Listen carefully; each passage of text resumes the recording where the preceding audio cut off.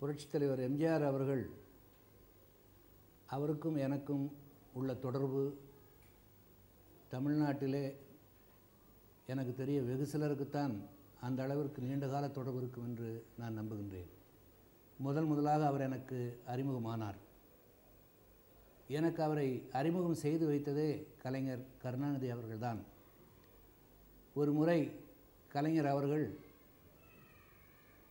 ஒரு நல்ல வாலிபர், அழகான முகம், சிவந்த மேனி, சுருளான முடிகளோடு கதர் சட்டையும் கதர் வேட்டியும் கட்டி கொண்டு ஒருவரை அழைத்து வந்து, இவருடைய பெயர் MG ராமச்சந்திரன், இவர்தான் நான் கதை வசனம் எழுதப் போகின்ற படத்தின் ராஜகுமாரி என்ற படத்தினுடைய ஹீரோ என்று எனக்கு அறிமுகம் செய்து வைத்தார்.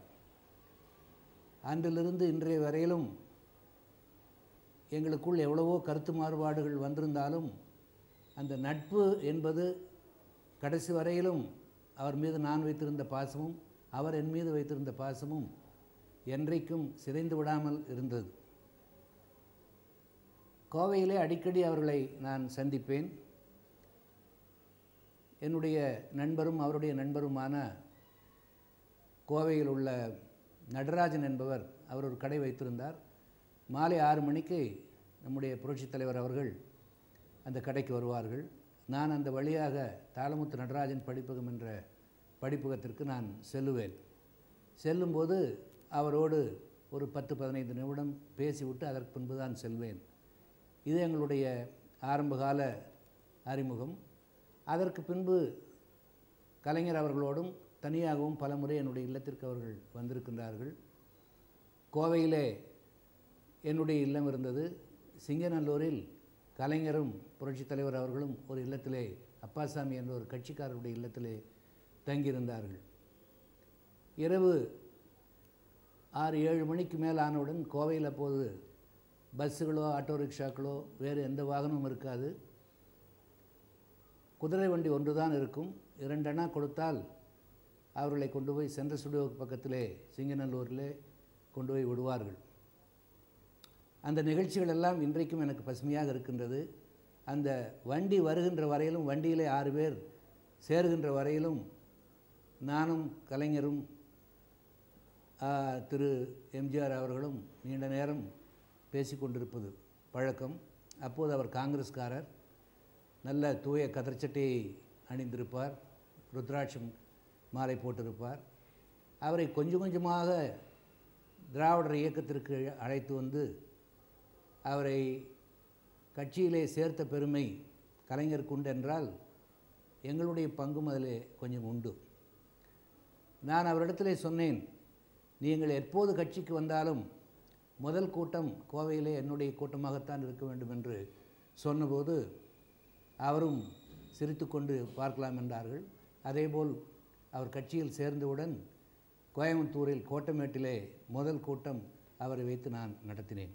அவர் திராவிட முன்னேற்றக் கழகத்தில் உறுப்பினர் ஆனதிலிருந்து கடைசியாக அண்ணா திராவிட முன்னேற்றக் கழகம் கட்சி ஆரம்பித்து ஆட்சி அமைத்து அவருடைய இறுதி காலம் வரையிலும் நானும் அவரும் நெருங்கிய நண்பர்களாக இருந்தோம். எவ்வளவோ இடையிலே மனஸ்தாபங்கள் ஏற்பட்டாலும் அவைகளை எல்லாம் பொருட்படுத்தாமல் என்னிடத்திலே மிகவும் அதிகமாக அன்பும் பாசமும் காட்டியவர் அவர் என்று நினைக்கின்ற போது இன்றைக்கு அவருடைய அருமை எனக்கு புரிகின்றது. ஆரம்ப காலத்திலே நான் சினிமா துறைக்கு வருவதற்கு முன்பு திராவிட முன்னேற்றக் கழகத்தில் இருக்கும்போது சினிமாவாலே நாடு கெட்டுவிடும் என்ற கொள்கை உடையவர்களிலே நானும் ஒருவனாக இருந்தேன். ஏனென்றால் பெரியார் அவர்கள் சினிமாவை எதிர்த்து வந்த காரணத்தால் நானும் சினிமா கூடாது என்ற கொள்கையில் இருந்து வந்தேன். எவ்வளவோ கருத்து மாறுபாடுகள் இருந்தாலும் அந்த நட்பு என்ற ஒன்று மட்டும் அவர் மிகவும் போற்றி பாதுகாத்து வந்தார்கள். நான் தொழிற்சங்கம் நடத்தி கொண்டிருந்த போது முதல் திராவிடர் இயக்கத்திலே தொழிற்சங்கத்தை நான் ஆரம்பித்து அதை நல்ல முறையில் வளர்த்தி கொண்டு வந்தேன். பேரறிஞர் அண்ணா அவர்கள் முதலிலே மறுத்து தொழிற்சங்கத்தை நடத்துவதற்கு பின்பு அனுமதி கொடுத்தபோது அது தமிழ்நாட்டின் பல பகுதிகளிலே வளர்ந்து வந்தது. முதல் முறையாக தொழிலாளர் மாநாடு ஒன்றை நடத்த வேண்டும் என்று எண்ணி திருச்சியிலே MS மணியும் பராங்குசம் போன்றவர்களெல்லாம் சேர்ந்து புதுக்கோட்டையிலே தொழிலாளர்கள் மாநாடு ஒன்றை நடத்தினார்கள். அந்த மாநாட்டிற்கு நான் தலைமை வகித்தேன். அந்த மாநாட்டிலே பேசுவதற்காக கலைஞரும் புரட்சித் தலைவர் அவர்களும் வந்திருந்தார்கள். நான் தலைமுறை ஆற்றிக் கொண்டிருக்கின்ற போது 2 பேரும் உள்ளே நுழைந்த போது பெரிய ஆரவாரமும் சத்தமும் ஏற்பட்டது. அதனால் கோபித்து கொண்டு நான் பேச்சை பாதியிலே நிறுத்திவிட்டு அமர்ந்து விட்டேன். அதற்கு பின்பு அவர்கள் வந்து நீங்கள் பேச வேண்டும் என்று சொன்னபோது நான் மறுத்துவிட்டேன். உடனே மைக்கிற்கு சென்று மைக்கை பிடித்து கொண்டு சொன்னார், நடப்பது தொழிலாளர்களுடைய மாநாடு, தொழிற்சங்கத்தினுடைய தலைவர் கோவை செழியன் பேசிக்கொண்டிருக்கின்றார்கள். இன்றைய தொழிலாளர்கள் பிரச்சனையை அவர்தான் சரியான முறையில் எடுத்துச் சொல்ல வேண்டும். நாங்களெல்லாம் இந்த மாநாட்டிற்கு பார்வையாளர்களாகத்தான் வந்திருக்கின்றோம். ஆகவே அவருடைய பேச்சை நீங்கள் கேட்காவிட்டால் நாங்களெல்லாம் பேச முடியாது என்று சொல்லி அமர்ந்தபோது கூட்டம் அமைதியாக இருந்தது. அதற்கு பின்பு மாநாடு நல்ல முறையில் நடந்தது. அந்த அளவிற்கு ஒரு அரசியல்வாதிக்கு, ஒரு தொழிற்சங்கவாதிக்கு எவ்வளவு முக்கியத்துவம் கொடுக்க வேண்டும் என்பதை அன்றைக்கு அவர் உணர்ந்து மாநாடு முடிவு பெற்றதற்கு பின்பு என்னிடத்திலே வருத்தம் தெரிவித்தார்கள். நீங்கள் பேசிக்கொண்டிருக்கின்ற போது நடுவில் வந்தது தப்புதான். ஏனென்றால் அந்த சினிமா கிளாமரிலே மக்கள் ஆர்ப்பாட்டம் செய்து விட்டார்கள், அதை தவறாக எடுத்துக்கொள்ளாதீர்கள் என்று சொல்லி அன்றைக்கு இரவு சடைப்பு செட்டியார் என்பவருடைய வீட்டிலே நடந்த விருந்திற்கு முதல் விருந்தாளியாக என்னை அவர் அழைத்து சென்று அந்த ஒரு முக்கியத்துவம் கொடுத்து எனக்கு ஒரு மரியாதை செலுத்தினார்கள். அவைகளெல்லாம் இன்றைக்கு நினைக்கின்ற போது அப்படிப்பட்ட அரசியல்வாதிகள் இன்றைக்கு இல்லையே என்ற ஏக்கம் நமக்கு ஏற்படுகின்றது. அதற்கு பின்பு 1959-60 நானே சினிமா தொழிலுக்கு கவிஞர் கண்ணதாசன் அவர்களாலே கொண்டு வரப்பட்டேன். அந்த காலகட்டத்தில் 60-61 தமிழ் தேசிய கட்சி என்ற ஒரு கட்சியை ஆரம்பித்து சம்பத் அவர்கள், EVK சம்பத் அவர்களும் நானும் கண்ணதாசன் அவர்களும் அதை தமிழ்நாட்டிலே பல இடங்களிலே சென்று பிரச்சாரம் செய்து பரப்பி கொண்டு வந்தோம். அப்போது திமுகவையும் அதை சார்ந்த அமைப்புகளையும் நாங்கள் தாக்கி கொண்டு வந்த நேரம். அப்போது எதிர்பாராத வகையிலே நான் புரட்சித் தலைவர் அவர்களை சந்திக்கின்ற போது சொன்னார்கள், நீங்கள் பேசுவதெல்லாம் மிக நல்ல முறையிலே தான் இருக்கின்றது, ஆனால் கடைசி வரையிலும் இந்த இயக்கம் இருக்குமா என்பது நீங்கள் கொஞ்சம் யோசித்து பார்க்க வேண்டும்.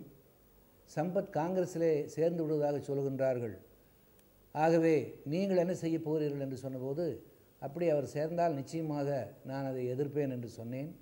அதே மாதிரி சம்பத் அவர்கள் காங்கிரஸிலே சேர்ந்தபோது முதல் என்னுடைய வீட்டிற்கு வந்தவர் புரட்சித் தலைவர் MGR அவர்கள்தான். ஈரோடு சின்னசாமி என்ற ஒருவரை அழைத்து கொண்டு என்னை வீட்டிற்கு வந்து அழைத்து சென்று தோட்டத்திலே உணவருந்து செய்துவிட்டு, மறுபடியும் நீங்கள் திராவிட முன்னேற்றக் கழகத்திலே சேர வேண்டும், அண்ணா அவர் உங்களை சந்திக்க வேண்டும் என்று ஆசைப்படுகின்றார் என்ற செய்தி அவர் சொன்னார். அதே மாதிரி என்னை அண்ணா அவர்களிடத்திற்கு அழைத்து சென்று மீண்டும் திராவிட முன்னேற்றக் கழகத்திலே என்னை சேர்த்தார். ஊட்டி உரை ஒரு என்ற படத்தை எடுத்து முடித்ததற்கு பின்பு நான் இவரை வைத்து ஒரு படம் எடுக்க வேண்டும் என்று ஆசைப்பட்டு நான் அவருடைய வீட்டிற்கு போவதற்காக ஃபோன் செய்தேன். உங்களை பார்க்க வேண்டும் என்று சொன்னபோது, என்னை பார்ப்பதற்கு நீங்கள் என்ன அனுமதி பெற்றுத்தான் வர வேண்டுமா, எதற்கு என்று சொன்னார்கள். நான் சொன்னேன், ஒரு படம் ஒன்று எடுக்க வேண்டும் என்று உங்களை வைத்து படம் எடுக்கலாம் என்ற ஆசையோடு இருக்கின்றேன், அது சம்பந்தமாக பேச வேண்டும் என்று சொன்னபோது, அதற்காக நீங்கள் நேரடியாக வர வேண்டிய அவசியம் இல்லை, எப்போது ஷூட்டிங் வைத்துக் கொள்கிறீர்கள் என்பதை மட்டும் சொல்லுங்கள், பாக்கி பின்பு பேசிக்கொள்ளலாம் என்று சொன்னார்கள். அதன்படி தான் குமரிக்கோட்டம் என்ற படத்தை அன்றைக்கு ஆரம்பித்து அந்த படத்தை முடித்தோம். அதில் நல்ல வெற்றியும் நல்ல பணமும் அதில் கிடைத்தது. அதற்கு பின்பு 1971 தமிழ்நாடு சட்டசபை பேரறிஞர் அண்ணா அவர்கள் இருந்ததற்கு பின்பு கலைஞர் அவர்கள் முதலமைச்சராக இருந்த அந்த சட்டமன்றம் ஒரு ஆண்டு காலம் முன்பே மத்திய அரசாங்கத்தாலே தேர்தலை முன்பே நடத்தினார்கள். அப்போது என்னை அழைத்து நீங்கள் எந்த தொகுதியிலே போட்டியிடுகிறீர்கள் என்று கேட்டபோது, நான் காங்கேயம் தொகுதியிலே போட்டியிடுகிறேன் என்று சொன்னேன். ஆனால் திராவிட முன்னேற்றக் கழகத்திலே எனக்கு காங்கேயம் தொகுதியை தராமல் இருப்பதற்கு காரணம் கம்யூனிஸ்ட் அந்த தொகுதியை கேட்கிறார்கள், ஆகவே அந்த தொகுதியை உங்களுக்கு தருவதற்கு இல்லை என்று திராவிட முன்னேற்றக் கழகத்தினுடைய தலைமைப்பீடம் சொல்லியது. அப்போது நான் புரட்சித் தலைவர்களிடத்தில் சொன்னேன், காங்கேயம் இல்லை என்று சொன்னால் எனக்கு தேர்தல் வேண்டாம் என்று சொன்னபோது அவரை பார்ப்பதற்கு அன்றைக்கு கட்சியினுடைய சில முக்கியஸ்தர்கள் வந்து பேசுகின்ற போது சொன்னார்கள், கோவை செழியனுக்கு காங்கேயம் தொகுதி இல்லை என்றால் எனக்கு பரங்கிமலை தொகுதி தேவையில்லை என்று சொல்லிவிட்டு கார் எடுத்துக்கொண்டு தோட்டத்திற்கு போய்விட்டார்கள். அதற்கு பின்பு சமாதானம் செய்து எனக்கு காங்கேயம் தொகுதியை தந்தார்கள். இதெல்லாம் இந்த நிகழ்ச்சிகளெல்லாம் ஒரு சாதாரண நண்பனுக்கு எனக்கு கட்சியினுடைய பதவியே தேவையில்லை என்று சொல்லுகின்ற அளவிற்கு என் மீது ஒரு அன்பும் நட்பும் அவர் வைத்திருந்தார் என்றால் அதற்கு வார்த்தைகளே இல்லை. எப்படி அதற்கு நன்றி சொல்வது, எப்படி அவரை புகழ்வதென்றே எனக்கு புரியவில்லை. கோவை செழியனுக்கு சீட்டில்லை என்றால் எனக்கு சீட்டில்லை என்று சொன்னார். அதற்கு பின்புதான் எனக்கு சட்டமன்ற உறுப்பினர் பதவி கிடைத்தது. நான் சட்டமன்ற உறுப்பினராக ஆனேன். நான் சட்டமன்ற உறுப்பினராக இருக்கின்ற போது ஒரு முறை லாய்ட்ஸ் ரோட்டிலே ஒரு பொதுக்கூட்டம் நடத்த வேண்டும் என்று நண்பர்கள் விரும்பினார்கள். அந்த கூட்டத்திலே புரட்சித் தலைவர் அவர்களும் நானும் நாஞ்சில் மனோகரன் அவர்களும் மதியழகன் கே. கிருஷ்ணசாமி போன்றவர்களெல்லாம் பேசினோம். அந்த பேச்சு தான் அண்ணா திராவிட முன்னேற்றக் கழகம் ஆரம்பிப்பதற்கு அடிப்படையாகும். எல்லாரும் அவர்கிட்ட நண்பர்கள் மாதிரி இருப்பாங்க, எல்லாரும் அவர்கிட்ட ரொம்ப பக்தி இருக்கிற மாதிரி காட்டிக்குவாங்க. ஆனால் அவரை பொறுத்தவரையிலும் யார் உண்மையான நண்பன், யார் போலியாக நடிக்கிறாங்கங்கிறத முதல் பேச்சிலே அவர் கண்டுபிடிச்சிக்குவார். அதுக்கு தகுந்த மாதிரி அவருடைய நடவடிக்கைகள் இருக்கும். அதுக்கு ஒரு உதாரணம் நான் சொல்லணும்னா, நான் உழைக்குங்கிறவங்கள ஒரு படம் எடுத்துகிட்டு இருந்தேன். அதனுடைய ஷூட்டிங் எல்லாம் மைசூரில் நடந்துட்டு இருந்தது. காலையில் 9 மணிக்கு ஷூட்டிங்க்கு அவர் மேக்கப் போட்டுட்டு இருந்தார். நானும் நாஞ்சில் மனோகரன் ராகவானந்தெல்லாம் உட்காந்து பேசிகிட்டு இருந்தோம். அவர் மேக்கப் போட்டுக்கிட்டே பேசிகிட்டு இருந்தார். அப்போ கட்சி பற்றி, அவர் பொதுச் செயலாளர், நான் தேர்தல் செயலாளர். கோயம்புத்தூர்லேருந்து சில கட்சிக்காரங்கள்லாம் வந்திருக்காங்க சொன்னோடனே என்னை போய் பார்த்துட்டு வாங்க, என்னன்னு பார்த்துட்டு வாங்கன்னாரு. கீழே போனேன். அப்போ சொன்னாங்க, நீங்கள் சொன்ன ஆளை தொழிற்சங்கத்துக்கு போடல, வேறு யாரையும் ஒருத்தர் போட்டாங்க. அதுக்கு ஒரு ஆளை ஒரு பேரை சொல்லி அவர் தான் அதுக்கு காரணம், தலைவரை வந்து தப்பாக திசை திருப்பிட்டாங்க அப்படின்னு சொன்னோடனே எனக்கு உடனே கோபம் வந்தது. நேராக மடமடன்னு அவர்கிட்ட வந்தேன். என்ன பேசுகிறேன்னு எனக்கே தெரியாமல் அவரை, நீங்கள் இப்படியெல்லாம் பண்ணிட்டீங்க, ரொம்ப தப்பு பண்ணிட்டீங்க, கோயம்புத்தூரை பற்றி உங்களுக்கு ஒன்றும் தெரியாது, நீங்கள் எப்படி அந்த மாதிரிலாம் செய்யலான்னு அவர்கிட்ட ரொம்ப கோச்சிட்டு படப்படன்னு கீழே இறங்கி வந்து கார் எடுத்துகிட்டு பெங்களூர் வந்து கோச்சிட்டு மெட்ராஸ் வந்துட்டேன். அப்போ அவர் எங்கே கோவை செழியன்னு கேட்டிருக்காரு. கோச்சிட்டு மெட்ராஸ் போயிட்டாருங்க. சிரிச்சிட்டு குழந்த மாதிரி அவரோட ஷூட்டிங்கு, அவர் தான் ப்ரொடியூசர், அவர் கோச்சிட்டு போயிட்டார்.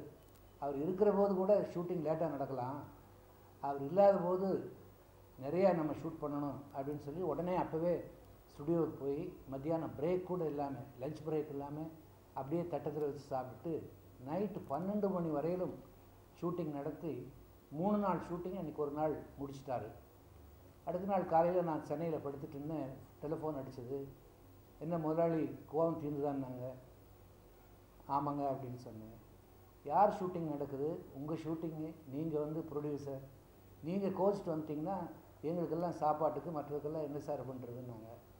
அப்போ நான் சொன்னேன், மன்னிச்சுங்க, கோச்சிட்டு வந்தது கேசி ஃபிலிம்ஸ் ப்ரொப்ரைட்டர் அல்ல, அண்ணா திராவிட முன்னேற்ற கழகத்தினுடைய தேர்தல் செயலாளர் தான் கோச்சிட்டு வந்ததே தவிர கேசி ஃபிலிம்ஸ் ப்ரொப்ரைட்டர் உங்கள்கிட்ட கோவிக்கலையே அப்படின்னு ஒன்று சிரிச்சிட்டு சொன்னார். சரி, இப்போது நான் கேசி ஃபிலிம்ஸ் முதலாளி கோவை செழியன்கிட்ட பேசலாமா அப்படின்னு ஒன்று பேசுங்கன்னு சொன்னேன். சார் நீங்கள் வாங்க, இங்கே பணம் இருக்கா இல்லையா தெரியல, நான் வந்து உங்கள் தம்பியை கூப்பிட்டு பணம்லாம் எவ்வளோ வேணுமோ என்கிட்ட வாங்கிட்டு போங்கன்னு சொல்லியிருக்கிறேன், அது எவ்வளோ நாளைக்கு இருக்குன்னு தெரியல, நீங்கள் முதல்ல புறப்பட்டு சென்னையிலேருந்து வாங்கினார். போனோடனே முதல் வார்த்தை, என்ன குழந்தை மாதிரி இருக்கிறீங்களே, இப்படி கோச்சிட்டு போயிட்டா எப்படி படத்தை முடிக்கிறது அப்படின்னு சொன்னபோது நான் சொன்னேன், இந்த படம் நிச்சயமாக நான் இல்லைனாலும் சீக்கிரமாக முடியும்னு எனக்கு தெரியும். ஏன்னா இதில் நடிக்கிற ஹீரோ வந்து எம்ஜிஆர், அவரை பற்றி எனக்கு புரிய, அவர் என்னோடய நண்பர்னு சொன்னோன்னே அப்படியே கட்டி பிடிச்சிட்டாரு. இதே வேறு ஒருத்தராக இருந்திருந்தால் இப்படி அவன் கோச்சிட்டு போயிட்டானேங்கிறதுக்காக அந்த படத்தை 6 வருஷம் 7 வருஷம் இழுத்தடிச்சிருப்பாங்க. ஆனால் அந்த படம் வந்து 4 மாதத்தில் முடிஞ்சுது. அது பெரிய வெற்றியான ஒரு படம். இப்படி ஒரு மனிதரை வந்து சாதாரணமாக பார்க்க முடியாது. அவரையே திட்டி அவர்கிட்ட கோச்சிட்டு சென்னைக்கு வந்தது பிற்பாடும் 3 நாள் ஷூட்டிங் ஒரே நாளில் நடத்துறதுங்கிறது அது சாதாரணமாக யாரும் செய்யக்கூடியதல்ல. அவர் தான் செய்வார். அவரை விட்டு அது யாரும் செய்ய முடியாது. அவருடைய படங்களில் சண்டை காட்சிகள்லாம் வந்து இயற்கையாக இருக்கும். அவருக்கே எல்லா விதமான சிலம்பாட்டத்திலிருந்து கத்தி சண்டை எல்லா விதமான சண்டைகளும் மிக அற்புதமாக இந்த ஸ்டன் மாஸ்டரில் கூட சொல்லிக் கொடுக்குற அளவுக்கு அவர் தெரிஞ்சு வச்சுருந்தார். அதை பல படங்களில் நாம் பார்த்து அனுபவிச்சிருக்கிறோம். அதில் குறிப்பாக என்னுடைய குமரி கோட்டத்தில் ஒரு ஷாட்டு கிட்டத்தட்ட 3 நிமிஷம் வரும். அந்த கட் பண்ணாமல் அந்த ஷாட் எடுத்திருப்பாங்க. சுற்றி ஒரு 10 பேர் தடி வச்சு அடிச்சுட்டே இருப்பாங்க. இவர் ஒரு கம்பு வச்சுட்டு அத்தனையும் தடுப்பார். அது அந்த சுழற்சி வேகம் இருக்குது. உண்மையிலே அது சாதாரண கேமரா அந்த ஸ்பீடெல்லாம் சாதாரண ஸ்பீடில் எடுத்த அந்த சண்டை காட்சி இன்றைக்கி பார்த்தா கூட இப்படி ஒரு அற்புதமாக ஒரு ஹீரோ சண்டை போடுறாருங்கிறது அது அபூர்வமாக தான் இருக்கும். அது ரொம்ப ரசிக்கக்கூடிய அளவில் இருந்தது. இன்னொன்று முதல் இந்த தமிழ் படங்களில் இப்போ நிறைய நீங்கள் பார்க்குறீங்க, இந்த மான்கொம்பு சண்டையெல்லாம் பார்க்குறீங்க. ஆனால் அது முதல் அதை படத்தில் நுழைச்சதே என்னுடைய உழைக்குங்கரங்கள்ங்கிற படத்தில் தான் நுழைச்சார். அப்போ அந்த சண்டை காட்சி எடுக்கிறதுக்கு முன்னாடி அவரும் திருப்பதி சாமி உட்காந்து பேசிட்டு இருக்கும்போது அந்த சண்டை காட்சி தான் கிளைமேக்ஸில் முக்கியமான ஒரு அந்த படத்துலேயே ஒரு நல்ல திருப்பமான ஒரு முனை. அந்த இடத்துல எந்த மாதிரி சண்டை போடலாங்கிற போது அப்போ இவர் சொன்னார், அந்த காலத்தில் மான்கொம்பு சண்டை வச்சு சண்டை போடுவாங்களே ரொம்ப நல்லாயிருக்கும், அது எங்கே கிடைக்குமன்னேன்னு கேட்டார். அவர் சொன்னார், நான் அதை கொண்டுட்டு வந்து தர்றேன்னு சொன்னார். அந்த உண்மையாக அந்த 2 மான்கொம்புகளை வச்சுட்டு 10 20 பேர் சுற்றி நின்று கல்லில் அடித்தா கூட அந்த அத்தனையும் அதை தடுக்க முடியுங்கிறத ஒரு சின்ன ஒரு ட்ரையல் மாதிரி செஞ்சு காட்டினார். அது பார்க்கும்போதே எல்லாத்துக்கும் சுற்றி இருந்தவங்களுக்கெல்லாம் பெரிய ஆச்சரியமாக இருந்தது. அந்த ஃபைட்டில் சண்டை நடந்துட்டுருக்கிற போது டேக் போயிட்டுருக்கு. மைசூரில் பெங்களூரில் அந்த ஷூட்டிங் நடந்துட்டு இருந்த கடைசி கிளைமேக்ஸு ஒரு இடத்துல அப்படியே கீழே குதித்து தரையில் விழுந்துருவார். கீழே மண் இல்லை, சிமெண்ட் தரையில் அப்படியே விழுந்துருவார். கேமரா ஓடிட்டுருக்குது. நான் ஐயோன்னு சத்தம் போட்டு போய் தூக்க வந்துட்டேன். ஐயோ என்ன சீனை கெடுத்துட்டீங்களேன்னாரு. இப்படி விழுந்து மண்டை உடஞ்சிச்சுன்னா என்ன ஆகிறது? வெறும் நடிகனாக இருந்து நீங்கள் அடிபட்டால் பரவாயில்ல சார், ஒரு பெரிய கட்சியினுடைய தலைவர், அந்த கட்சியினுடைய தலைவர் இப்படி வந்து அடிபட்டாங்கன்னு என்னால் தாங்கிக்க முடியலன்னு அவரை உட்காந்து சிரிச்சிட்டாரு. இது எனக்கு பழக்கம், எனக்கு ஒன்றும் ஆகலை பாருங்கன்னாரு. அப்படியே விழுந்தார். அப்புறம் மறுபடியும் அதை 2-3 டேக்கு அதை அவர் திருப்தி ஆகிற வரையில் விழுந்துகிட்டே இருந்தார். எனக்கு உயிரே இல்லை, எங்கே அடிபடுமோ எங்கே கைகால் உடையுமோன்னு பயந்துட்டு இருந்தேன். அந்த சீன் வந்து ஒரு அற்புதமான சீன். பொதுவாக அவருடைய படங்கள் இப்போ இன்றைக்கி படங்களில் பாட்டு வருது. அந்த பாட்டுக்கு என்ன பொருள்னு நம்ம கேட்டோம்னா ஒன்றுமே விளங்காது. அதனால் நாட்டுக்கு என்ன நன்மைன்னு நாம் கொஞ்ச நேரம் சிந்திச்சு பார்த்தோம்னா ஒன்றுமே இருக்காது. அர்த்தமே இல்லாத வார்த்தைகளை போட்டு இப்போ பாட்டு எழுதுகிறாங்க. ஆனால் அந்த காலத்தில் அவர் அந்த மாதிரி பாட்டு வந்ததுன்னா நிச்சயமாக அதை ஏற்றுக்கவே மாட்டார். அவருடைய பாட்டில் பொருள் இருக்கும். அந்த பாட்டை கேட்குறதுனால அவன் மனசு மாறி அவனுடைய எண்ணங்களையெல்லாம் மாற்றி அவன் பரிசுத்தமான ஒரு பெரிய அரசியல்வாதியாகவோ ஒரு தொழிற்சங்கவாதியாகவோ ஒரு சமுதாய சீர்திருத்தவாதியாகவோ மாறுற அளவுக்கு தான் ஒவ்வொரு பாட்டிலையும் கருத்து இருக்கும். அந்த பாட்டு எழுதுகிறவங்களெல்லாம் இந்த மாதிரி தான் எழுதணும்னு அவர் சொல்லுவார். அப்படி பல படங்களில் அவருடைய கருத்து உள்ள பாட்டுக்கள் எத்தனையோ இருக்குது. அதை அவர் முதலமைச்சராக வருவேங்கிறது அவர் கற்பனை கூட பண்ணல. ஏன்னா அவர் அரசியலில் பதவிக்கு வர்றதாகவே நினைக்காத ஒரு காலத்தில் ஒரு பாட்டு சிச்சுவேஷனில் நான் உட்காந்து அவர் பாட்டு கம்போஸ் பண்ணும்போது நான் கண்ணதாசன் நினைக்கிறேன் சொல்லும்போது அப்போ சொன்னார், நான் ஆட்சிக்கு வந்துட்டேன்னா எப்படியெல்லாம் சட்டங்கள் போடுவேன் அப்படிங்கிற மாதிரி உள்ள மாதிரி ஒரு சிச்சுவேஷனுக்கு ஒரு பாட்டு எழுதுங்கன்னு சொன்னார். கலைஞர் உடனே நான் ஆணையிட்டால் அது நடந்து விட்டால் அப்படிங்கிற ஒரு பாட்டை போட்டாங்க. அந்த பாட்டு போடுற சமயத்தில் அவர் முதலமைச்சர் ஆவார்னு அவரும் நினைக்கல, நாடு நினைக்கல, நாங்களும் நினைக்கல. ஆனால் அவர் சொன்னதெல்லாம் அவருடைய காலத்தில் செஞ்சார். அது மக்களும் அதை உணர்ந்தாங்க. அந்த பாட்டு எனக்கு ரொம்ப பிடிக்கும். இன்னும் சில பாடல்கள் வந்து ரொம்ப இனிமைக்காகவே சில பாடல்கள் கேட்கலாம். என்னுடைய படத்தில் எங்கே அவள்னு ஒரு பாட்டு வரும், கொஞ்சம் கர்நாடிக் டச் உள்ள அந்த பாட்டு எனக்கு ரொம்ப பிடிக்கும். அந்த டியூன் நல்லா இருக்குன்னு அவர் சொன்னோடனே அதை அப்படியே போட்டுக்கலான்னு சொன்னாங்க. அதே மாதிரி ஆயிரம் நிலவே வான்னு ஒரு பாட்டு இருக்கும், அது எனக்கு ரொம்ப பிடிக்கும்.